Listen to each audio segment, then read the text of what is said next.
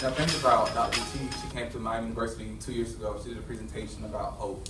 She talked about the notion of drunken hope versus sober hope, right? Right. And with drunken hope, pretty much you're inebriated, right? You can't see clearly. And I look at it as like, this conscious racism, like Dr. George King talks about, this non-critical habit of mind. When you buy into these white ideologies, assumptions, when you embrace those things, you have this notion of this drunken hope.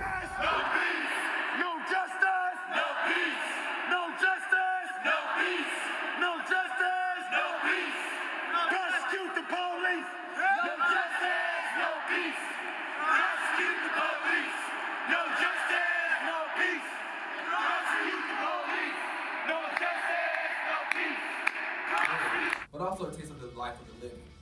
Although we typically do not conduct autopsies on living bodies, but in the light of white supremacy, whiteness, and racism, it is necessary that I continue to use this critical race autopsy to consider what it looks like in ELA classrooms, particularly for our black children and youth, who are being spiritually murdered on a daily basis.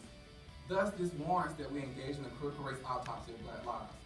In our current racial climate, black youth are subjected to Eurocentric curriculum that inflicts violence upon their humanity through the consumption of literature and text that misrepresent their lived experiences and realities.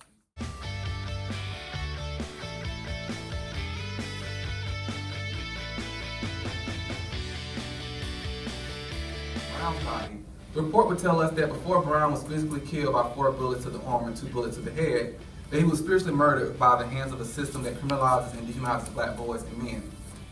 If we were to perform a critical race autopsy on Sandra Bland's body, the report would tell us that this country has an intimate history with the abuse of and maltreatment against black women, sexual harassment, sexual assault, rape, reproductive health issues, and human trafficking, just to name a few. Commercials and TV shows, and it's one of those shows that deals with the private conversations that black families have in their private homes that no one else sees. Those little things you say that you would never say in front of other races of people, and it exposes that and it gives that conversation. And this episode was one of the episodes where a co-worker, a white friend... Listen to the cops and get in the car.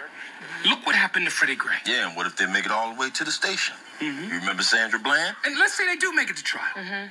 You see where that gets us? Don't you get it, Bo?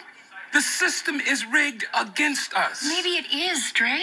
But I don't want to feel like my kids are living in a world that is so flawed that they can't have any hope.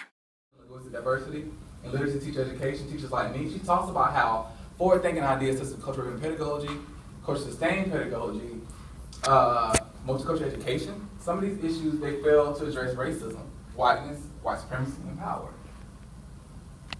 And so CREE, it allows me to address these issues of race, racism, whiteness, white supremacy, and power within school and out of school spaces. It also seeks to dismantle the dominant text, like the text we just talked about, To Kill a Mockingbird, Lord of the Flies, Of Mice and Men, those canonical texts. Also, the art we show our students in classrooms. Part of it is accepting that is so much beauty in being black. And that's the thing that I guess I get emotional about, because I've always known that. I've always been proud to be black. Never wanted to be nothing else. Loved everything about it. Just believe in the possibility of black children and youth. Classrooms where black students know their black skin, education, health, spirit, voice, life, and humanity do matter. And if black children do not believe their lives matter, then who will? Storytelling, like we expect in academia for somebody to tell you the point right in the very beginning, but in a lot of cultures they don't do that. When they talk to each other, they wait until the end to cut, because they're trying. I don't know if everybody who's in science, math, or social studies see themselves as actually literacy teachers.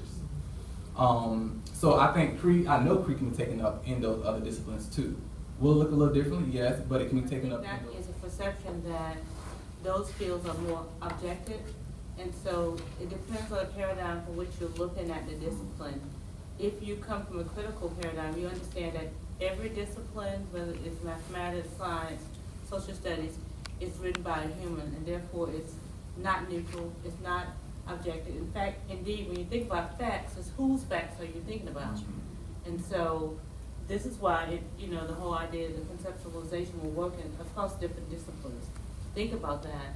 And as you are going to continue to move in your classes, you're going to take several of the courses that we have.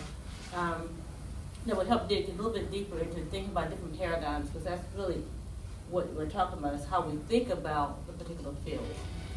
And people who really know or understand science or how to write and name a formula of a compound are these people, and they have to teach me how to do this. How can we rethink how that even those tools are used to support our students as they're learning in an environment where we are encouraged to use the technology, and there's not as many diverse resources out there for us to be able to do that.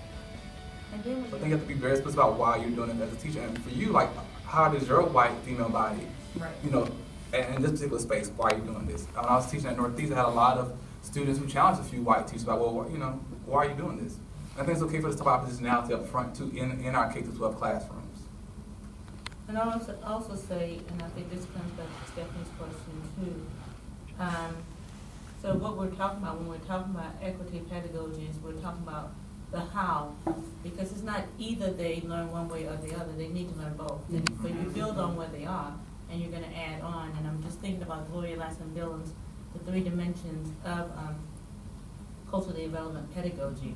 And the first one is academic achievement. So you've got to make sure they're going to achieve academically. But it's the question of how you're going to do it.